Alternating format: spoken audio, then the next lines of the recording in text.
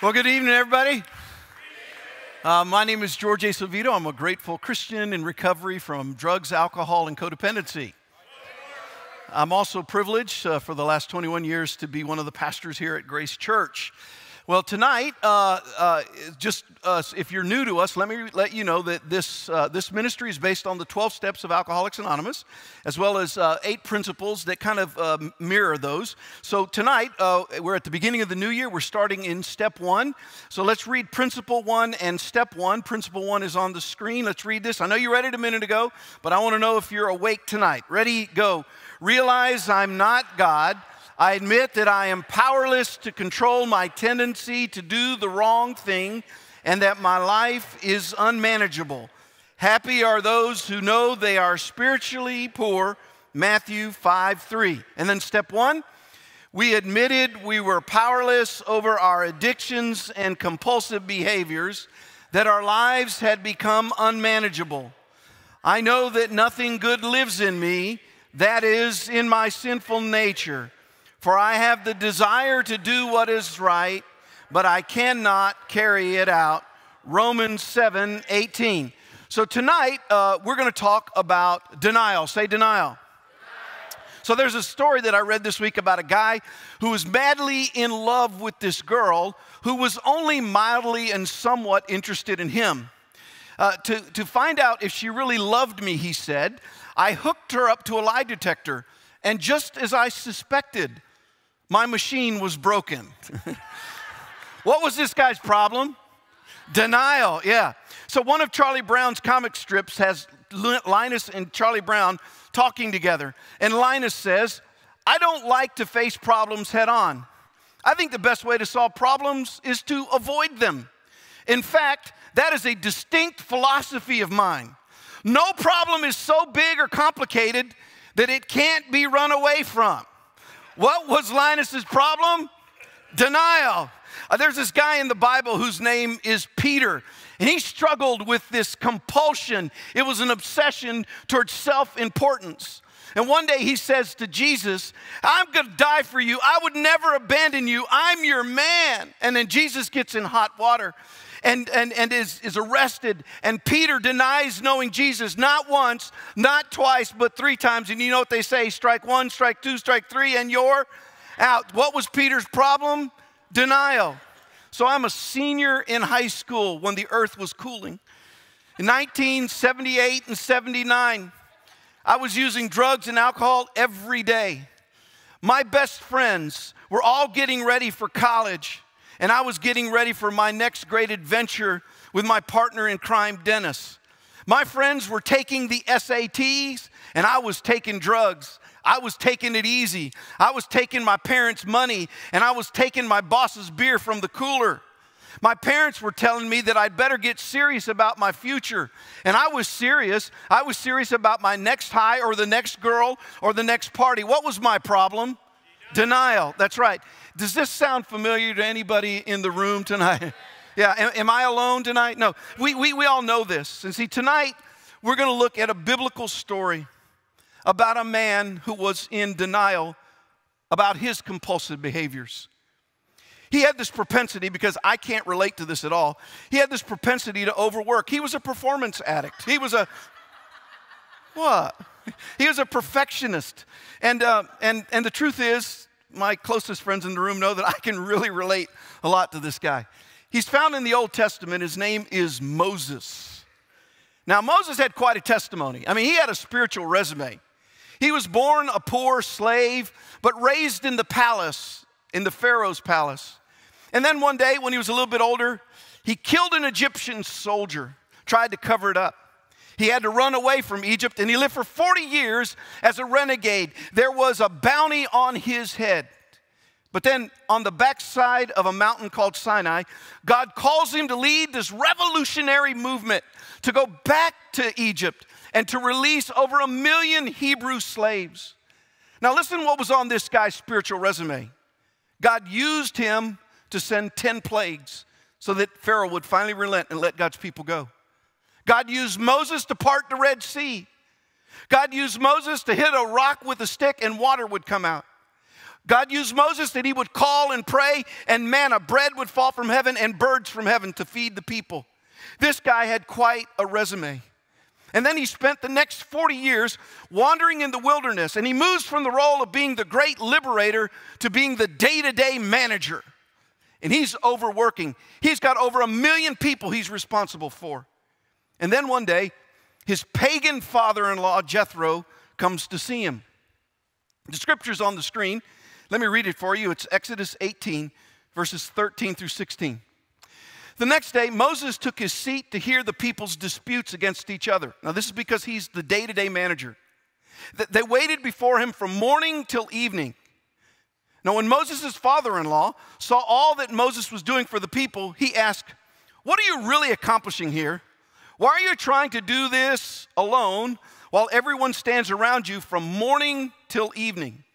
And Moses replied, "Because people," listen to the denial in this, "because people come to me to get a ruling from God.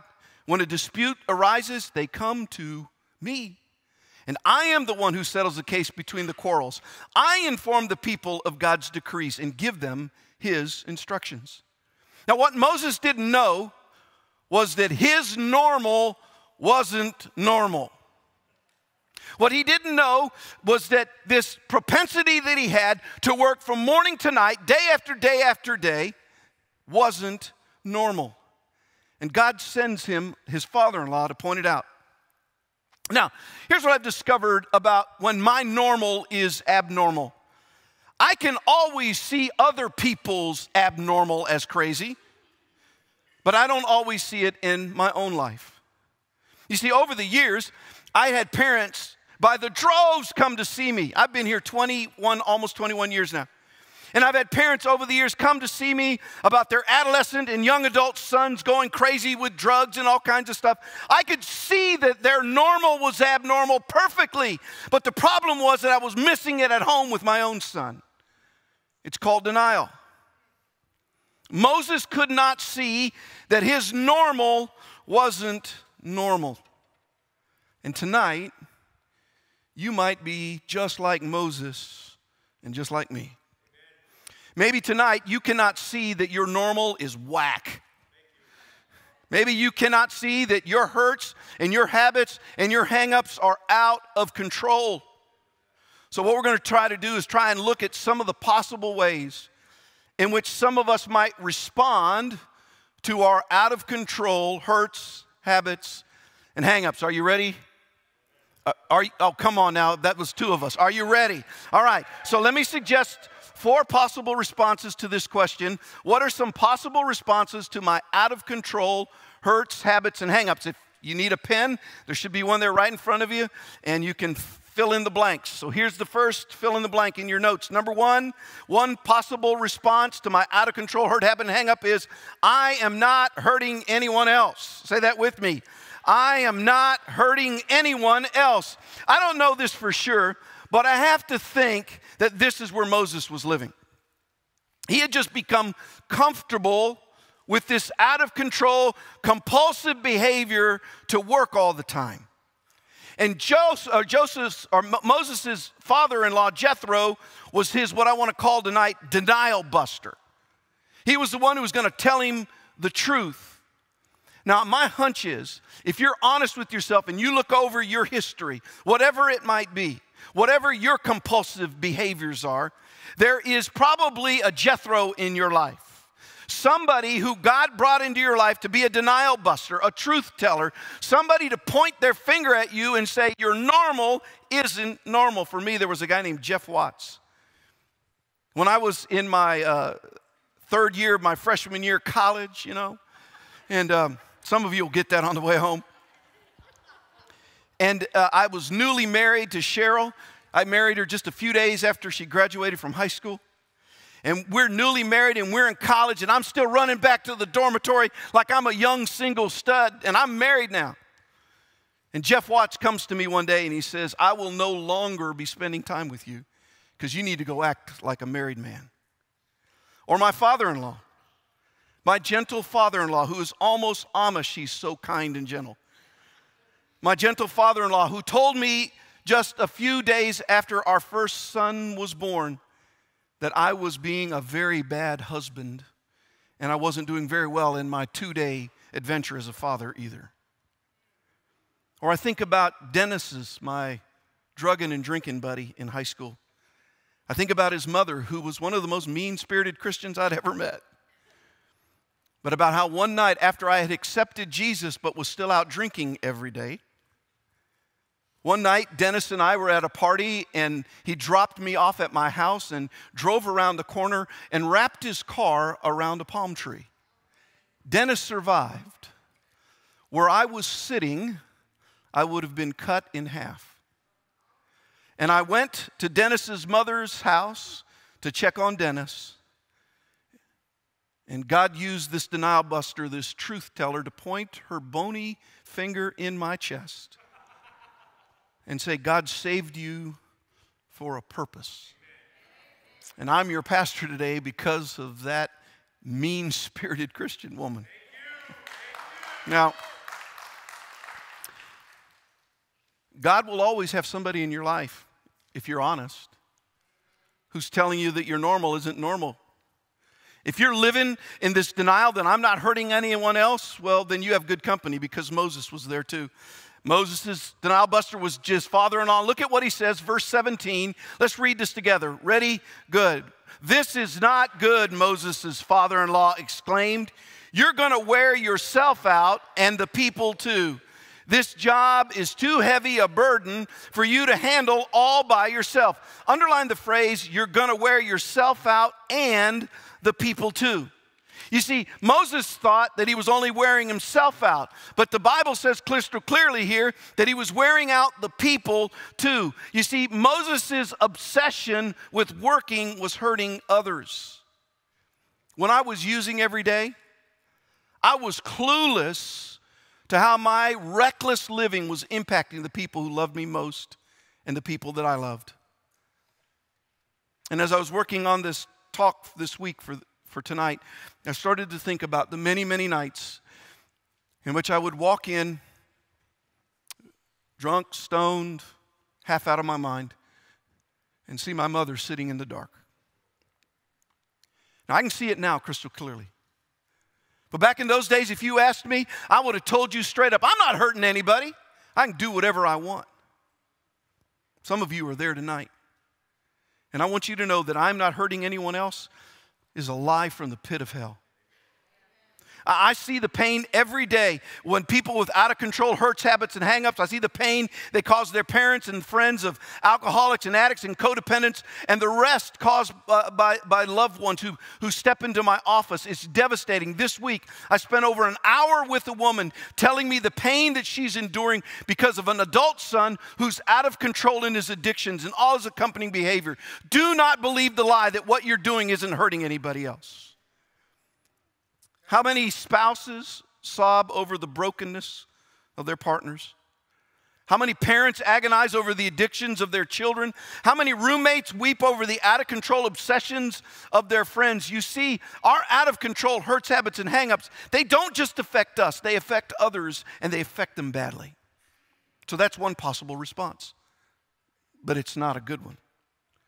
Here's the second response. Second fill in the blank, I don't have a problem.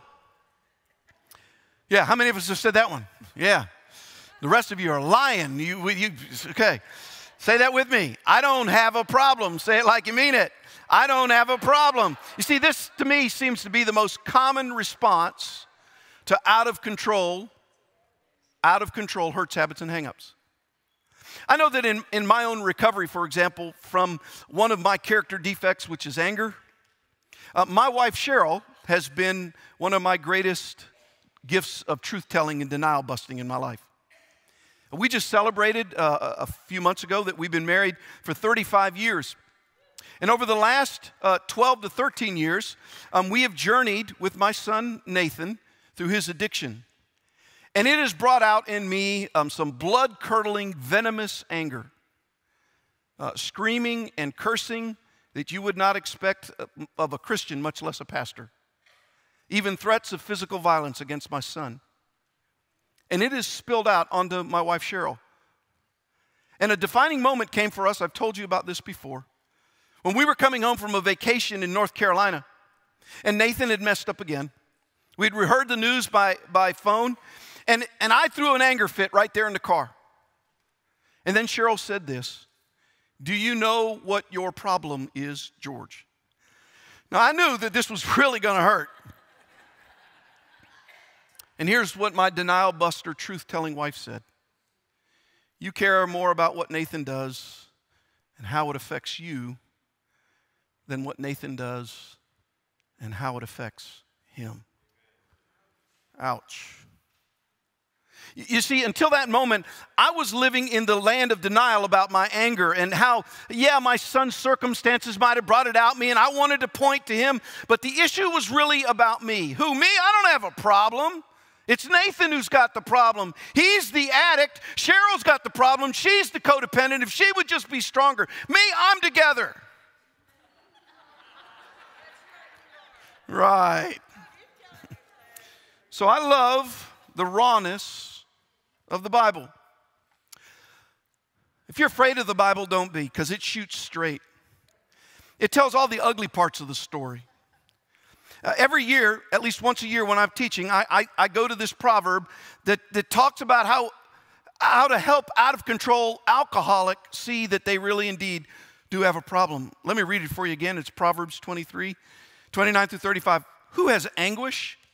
Who has sorrow? Who is always fighting? Who's always complaining? This looks like my resume, right? Who has unnecessary bruises? Who has a bloodshot eyes? It's the one who spends long hours in the taverns, trying out new drinks. Don't gaze at the wine, see how red it is, how it sparkles in the cup, how smoothly it goes down. For in the end, it bites like a poisonous snake. It stings like a viper. Can somebody say yes? Yeah. You will see hallucinations. Come on, this is in the Bible. And you will say crazy things. I remember one night I thought I was Spider-Man, but that's a whole nother story. You will stagger, listen to this, now, for those of us that recover from alcoholism, come on now. You will stagger like a sailor tossed at sea, clinging to a swaying mast. And you will say, now this is the best line, read this with me. They hit me, but I didn't feel it. I didn't even know it when they beat me up. When will I awake so I can look for another drink? Come on, church. It's right in the Bible.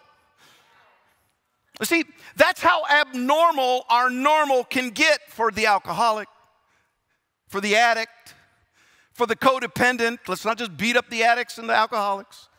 For the angry person, for the workaholic, or whatever else your hurt habit or habit is. So let me just tell you the truth. I don't have a problem is another lie from the pit of hell. Here's a third possible response. I can do this alone. Say that with me. I can do this alone. See, if this is where you're living tonight, if you're saying, I'm going to come to Celebrate Recovery on Friday nights, but I'm not going to, like go too deep in this recovery. And I got 2 words for you. Good luck. Three Dog Night wrote a song in 1969 that said, 1 is the loneliest number that you'll ever do. The creation story screams that it's not good for us to be alone. God made us as human beings. He made the first set of human beings in a pair. Even when you think about the mystery of our faith, if you're new to this whole Christianity thing, we have this whack idea, but we believe it, that God is mysteriously and perfectly living in community, Father, Son, and Holy Spirit.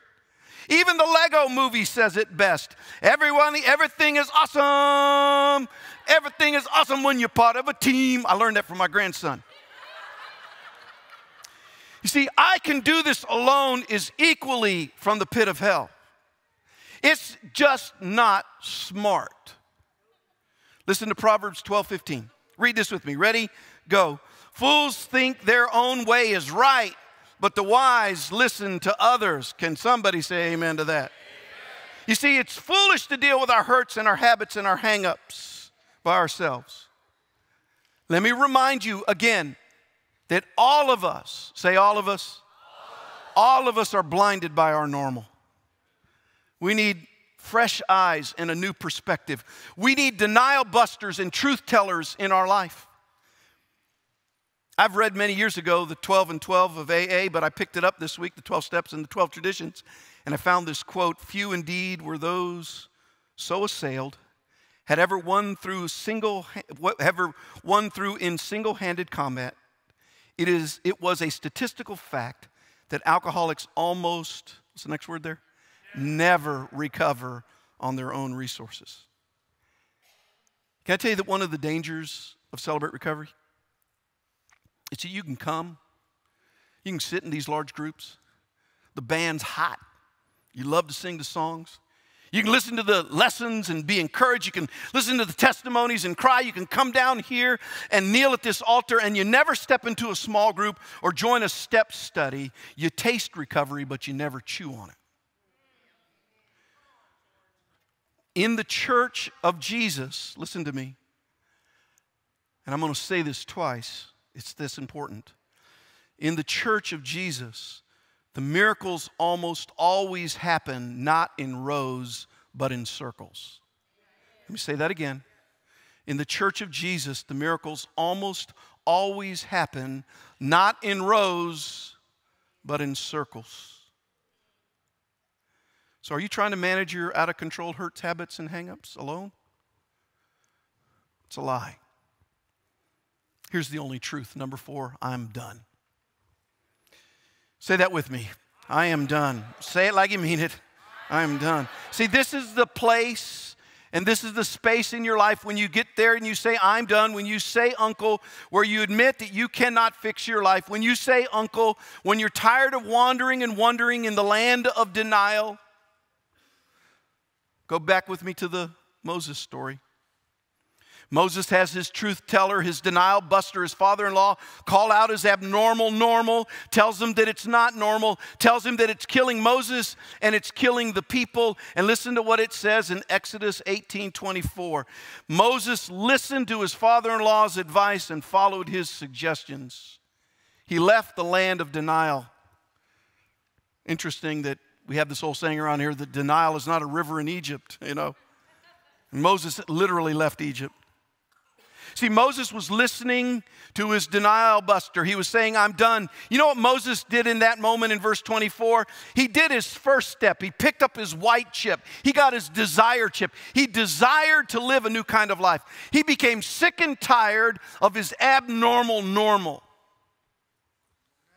So read step 1 with me one more time. It's on the screen. We admitted we were powerless over our addictions and compulsive behaviors, that our lives had become unmanageable.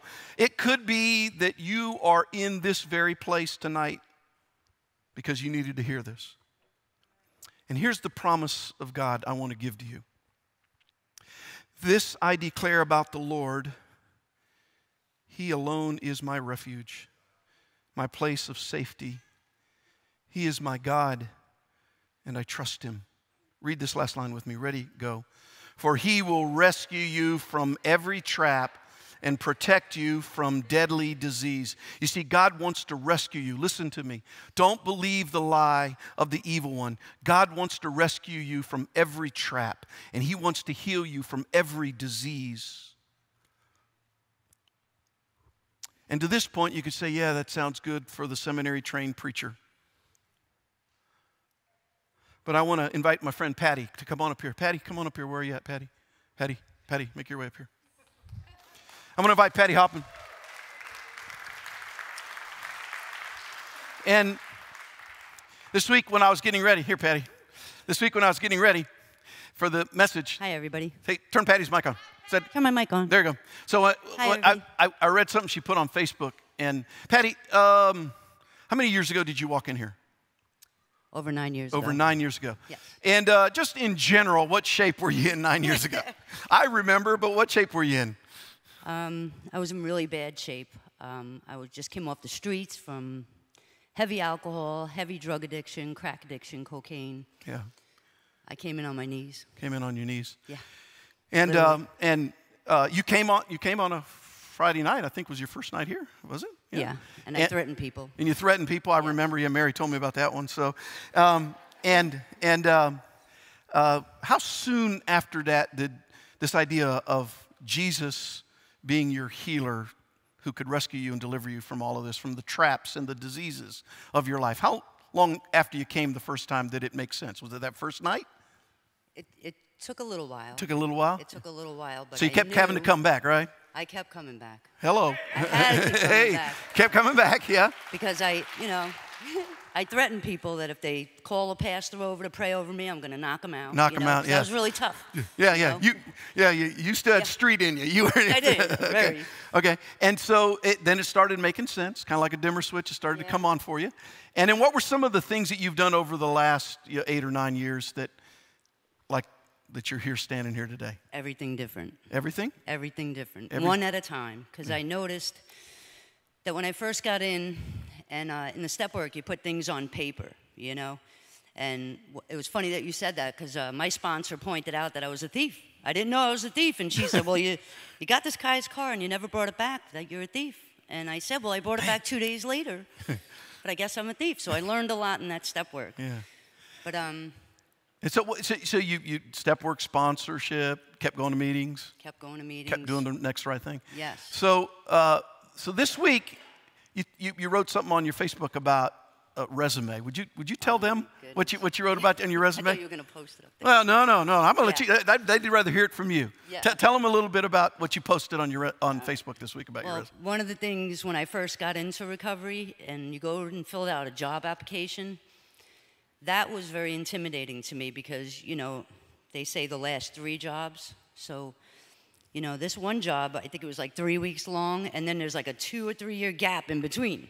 So you can't tell the employer, well, I was smoking crack in Pine Manor, It couldn't work. Yeah. So it was really nerve-wracking when I first got in, but over the years, I just updated my resume, and I could go back 9 years, and I know exactly where I've been for the last 9 years. Yeah.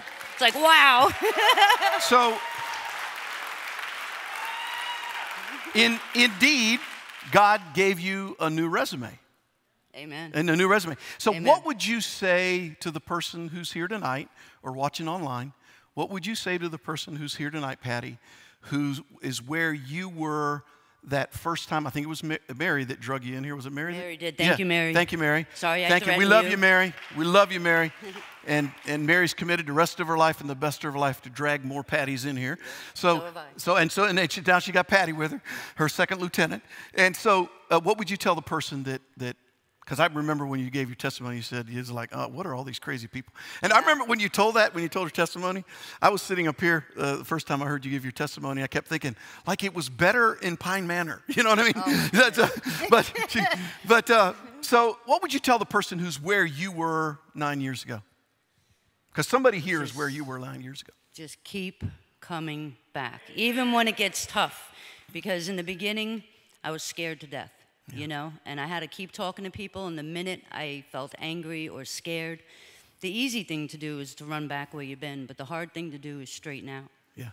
So just keep coming back. And when it's in the back, show them the next slide. Go ahead, I'm sorry. Go back to the back slide, the slide before that. And I think the devil is a liar, because when I had it all on paper, what it seemed like on paper, I'll never get my license because I had thousands in tickets, and I'll never get a good job, and that's the devil wanting me to go back in Pine Manor. That's right. Come on. So the next day, one day at a time that I stayed sober, I was able to update my resume a little more. Yeah. So keep doing the next right thing. Keep doing the next right thing. So look at the scripture. Look at the scripture there.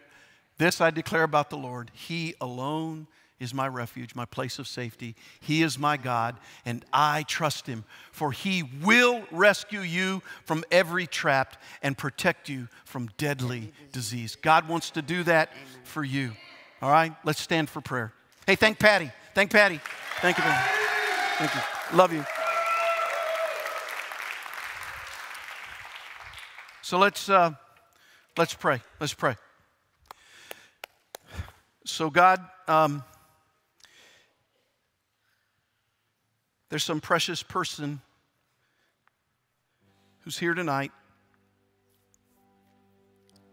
Somebody who doesn't believe that they matter. There's some young man here who thinks that his past defines his present and his future. There's some young woman here who believes that that the wreckage of out of control hurts, habits, and hang-ups could never be dealt with. But we thank you that that's a lie. We thank you that Jesus is our higher power. And that He wants to help us to not live into the lie that we're not hurting anybody else. He wants us to believe the lie that we don't need anybody else, that we don't really even have a problem. But I pray, God, that that precious man, that precious woman tonight would get to the place where they would simply say, I'm done. I'm done. We thank you for Patty's story. We thank you for the amazing, almost now decade of life transformation that you've done in her life and her daughter of faith's life. And we thank you, Lord, that if you've done it in any time, you can do it now. If you've done it in any place, you can do it here. If you've done it in any one, you can do it for anybody. Thank you, God, that you're here tonight and that you want to give hope to folk who feel hopeless. I pray for that person that here tonight thinks they need you the least, and the one who's here tonight and knows that they need you the most. I pray this in Jesus' name. Everybody agreeing said, amen. So what we do if you're new is we're going to sing another song, and the altar's going to be open. And it's just wood and steel and carpet and a pillow. But it's a kind of a place, a symbol of kind of kneeling and saying, God, I need you. If you need somebody to pray with you, just lift a hand, and one of our team will be glad to pray with you. Worship team's going to lead us in a song. So the altar's open.